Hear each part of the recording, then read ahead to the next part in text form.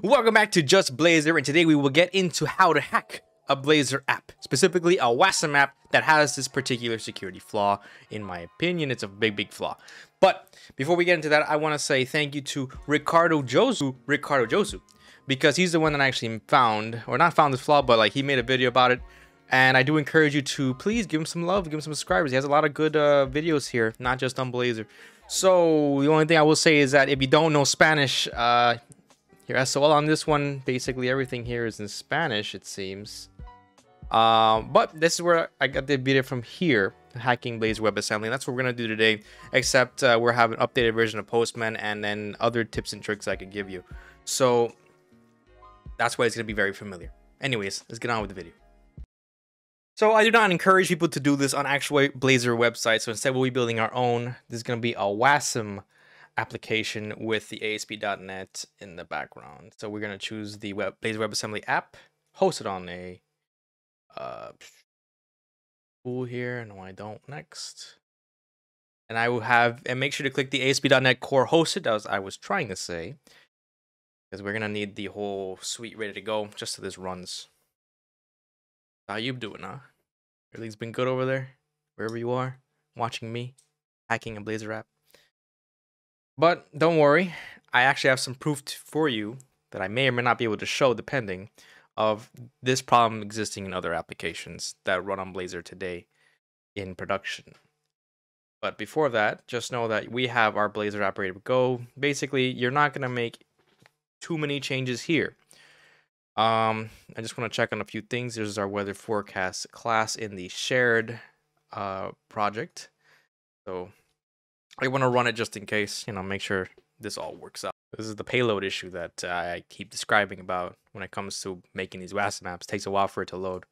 But once it's there, things are pretty quick. So what we're going to do is we're going to try to hack this application specifically. And you can do this with any Blazor app, basically, that does not have the security measures that you will need to protect it. And I will show you what they are. And it's pretty easy. You don't really have to do that much code. And I'll show you how to get all the tools and whatnot. But before that, we need a way of proving that this is a problem. In order for me to do that, I'm going to give you a scenario. First, we're going to make a class within the Blazor app shared project. So we're just going to add new item. And we're going to call this the connection string. Now, if you don't know what this is, basically in this particular class, we're going to add what would be the connection string to, let's say, a database. Maybe you have a key here or something for an Azure cloud service or whatever. Something that you don't want it to be visible to the world. So that's why we're not going to put it here, because this will show up as a JavaScript, as a JSON object if you look at it through the console, which is what we're going to do later. But we're going to put it as its own class, as you would anything else. So I'm just going to call it connection string key or something. I don't know. Oh, I didn't even put the string in there.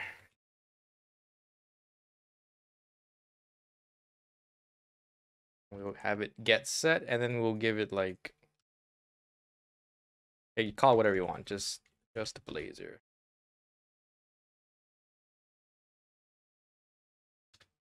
It's, just something obvious. So now you have a class that technically you're not really using to present to any of the other tiers here. You're not going to pass this along to the server or anything like that. What is going to get passed along is going to be this class, and you'll see it very briefly what I'm talking about. But I believe that we've done everything we can. So what we're going to see when we run this, I'm going to show you what it looks like in the console now. I just wanted to get this set up beforehand so that we have something to look at once we get to the actual portion where we hack this application. So what I'm describing, you need to do is go to the inspector. And then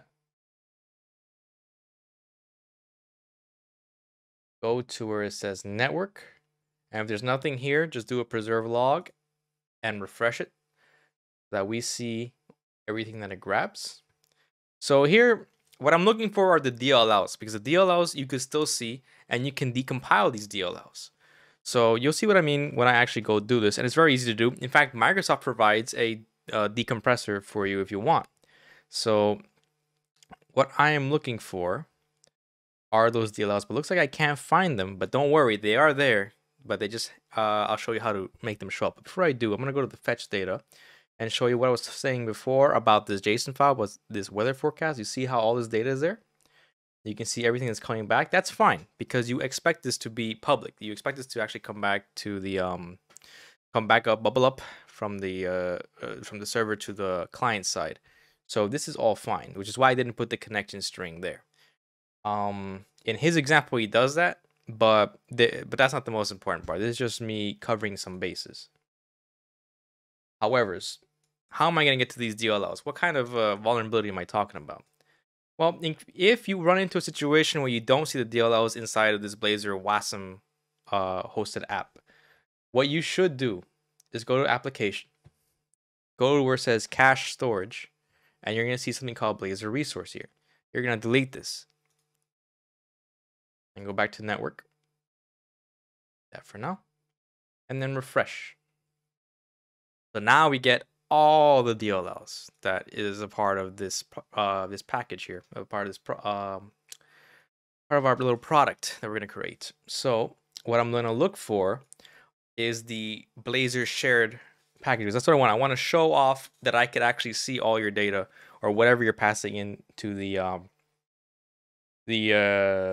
shared project, because we have a class there that we're going to look at. So I'm just going to find that real quick.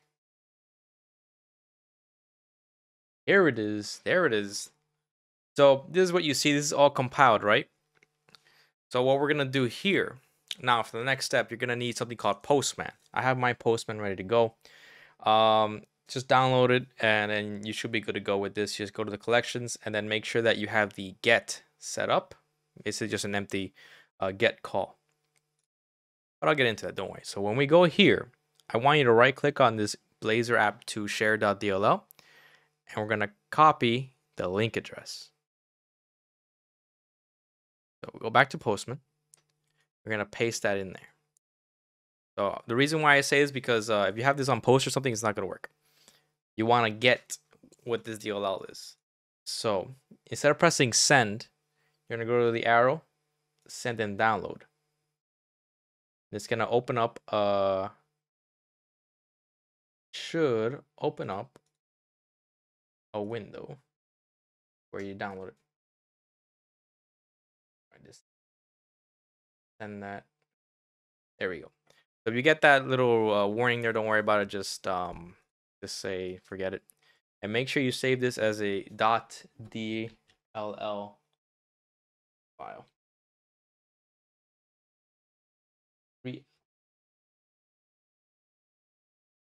A .dll file. Wow. Save it as response, and that should be good. So now you have a copy of the DLL compiled. This is where I saved it. This is what we have here. And make sure that it has data here. If it doesn't have data, again, it's not going to work. But now that you have the DLL, we're going to decompile it. And thankfully, Microsoft has made that process very, very easy, because it supplies its own disassembler here for DLLs. So all you got to do is to open the disassembler. The way you do that is by going to the developer command prompt for your Visual Studio 2022. There are other ways to open this, but this is like the easiest way. I just go to the start menu, put up the name here, and then you'll get an option to get this. And then in here, you should see that there the command ILDASM. I don't know if you can actually see this very well, but hopefully I'll zoom in. You can see it. And once you enter the ILDASM command, you'll have this little thing pop up. And here is where we're going to do the decompilation. So all you got to do is get your response file. That's the one we just did right now. And now we could see what it has decompiled. So what I care about now is the connection string, because that one's the string I did not try to expose. So this, I just know that that's where you're going to find the information. And it's right here. My connection string that was found there. just Blazor connection. So basically, if you have a Blazor WASM app and you didn't do anything to obfuscate this information, it will show up like this, and anyone with, anyone can download this tool or have this tool downloaded because it comes with Visual Studio, can just run it and then basically take any information that you might have there. Heaven forbid they are your private keys or something that you put in your project, or doing something with that, and put it on GitHub or whatever. So, and if you're wondering if this strategy works on other Blazor WASM hosted websites, web applications online, it does. I've tried it out. I'm not going to show you that because I don't want to get in trouble, but just take my word for it that even if there's some well-known Blazor sites out there, and I don't encourage you to do this legal thing, please don't do it. Just do it on your own thing. Just do it on your own computer, on your own stuff. Don't do it on anyone else's. But you could do it basically on anyone who has not gone through the obfuscation process on their Blazor websites.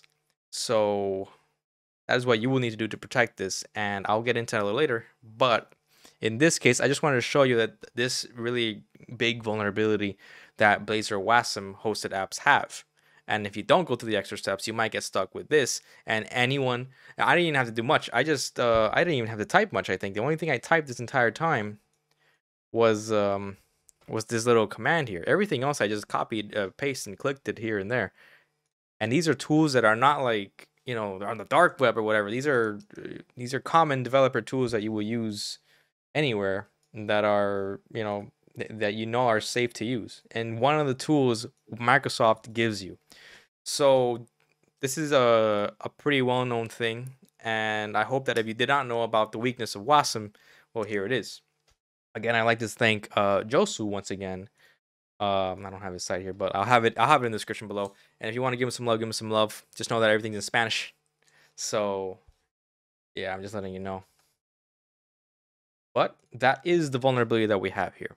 And in the next video, I'm going to go into how we can secure ourselves from this specific attack, basically. Because sure, you can code the best you can file all the security measures within your project, but if your DLLs are exposed in this way, then what good was it all for? I think that's it. This was pretty simple, and I think I proved my point. Like, it doesn't matter which DLL I get here either. Like, I could get any of these DLLs, the ones that you worked on or whatever. It makes no difference. I'm gonna grab them, decompile them, and I'll see what they got. And that's really it for this video. Hope you understand that there are some caveats using WASM. Yes, I love WASM too. I love the fact that it's a little bit, it can serve more people than Blazor Server and has its own has its own pros versus Blazor Server. But this is one of the big cons it has, and if you don't understand that this is a major con, then you can't solve it, and then you might expose yourself to some security leak or whatever. Anyways, we'll get into that in a different video. This time it was just pretty simple. I think I have proven that this is a problem, and yes, this is a problem with a lot of Blazor WASM sites that are not obfuscated. Anyways, that's all there is for now. Peace out.